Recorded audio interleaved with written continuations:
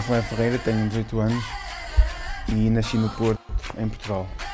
Desde pequeno que joguei futebol, desde os 5, 6 anos.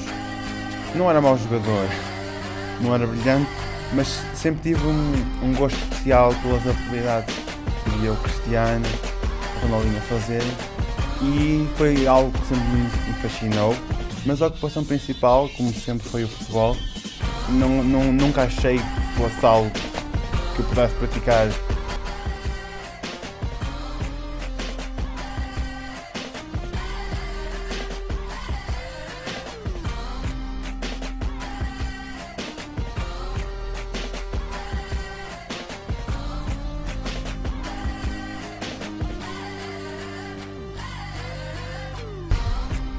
Aos 15 anos, cheguei a um ponto em que tive que decidir entre o freestyle e o futebol. Obviamente que o freestyle me fascinava muito mais do que o futebol em si, mas eu sempre tinha a jogar futebol e já não sabia o que era viver sem jogar futebol, mas foi possivelmente das decisões mais difíceis da minha vida, mas não estou arrependido com o que escolhi. E penso que fiz a escolha correta, foi o melhor para mim, porque o futebol estava-me a desgastar física e psicologicamente. Contudo, o freestyle, de certa forma, eu não sei como, inexplicavelmente, ajudou-me imenso. É um desporto que eu praticava, como o próprio nome diz, de uma forma livre e com os meus próprios métodos, pois eu sou o meu próprio treinador no freestyle.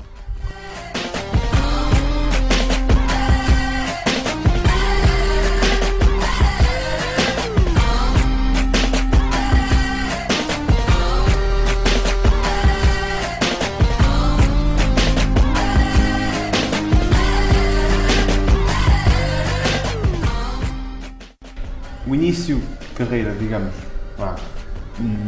no freestyle deu-se por 2011.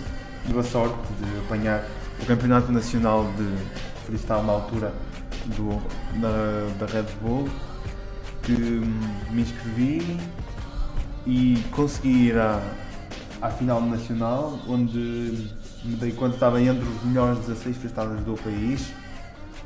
Muito novo, sem experiência, nunca havia atuado em público, portanto, a primeira vez que eu atuei em público foi em frente às câmaras da Red Bull, numa final nacional, portanto, a pressão estava altíssima, mas correu bem e infelizmente perdi na primeira ronda, mas não fiquei triste, obviamente não, foi a primeira vez que eu participei, só tenho a ficar contente.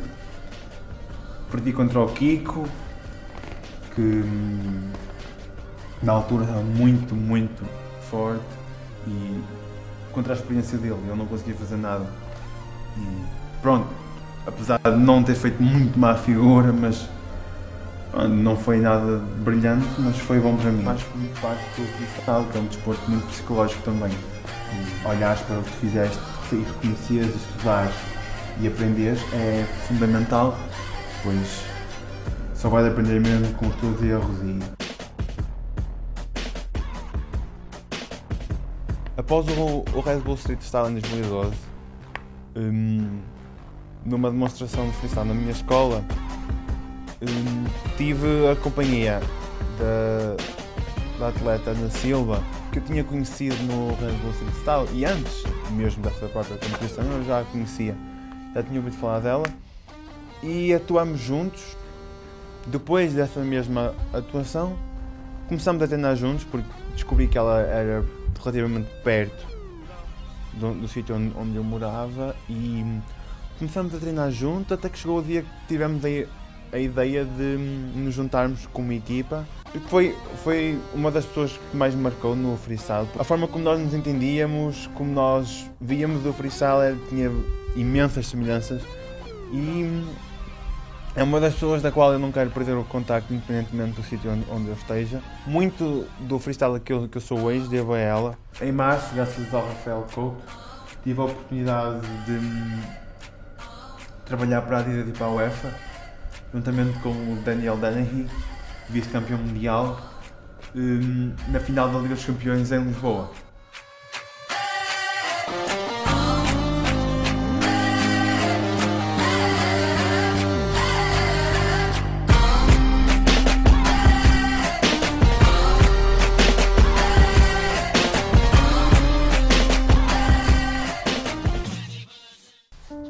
moved to England on the end of this past summer.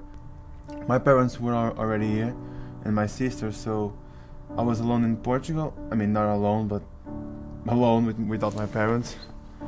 And I moved to England because they thought there would be a better future for me and my sister in England and not in Portugal. Unfortunately, since Portugal being my born country, it was kind of sad to leave the place where I was born. My parents did the right thing by moving to England. It's just a better country for at the present, on the past, and on the future. It will be really hard to find a job and build a life in Portugal. England's not only a good place to live, but a good freestyle country too, because the level here is just unbelievable. It's gonna be not only for my professional future, but my freestyle future. I think will be really better England. So that's what I'm expecting for, and that's what I'm gonna work for. At this moment, I really don't see my life without freestyle. It became part of me, part of what I am, part of what I was, and probably part what I am gonna be. So I think freestyle now means really life. It's just what I live for. It's something that since the first time I touched the ball, since I was a kid, to the last train I'm gonna have when I retire, it was like the best journey of my life.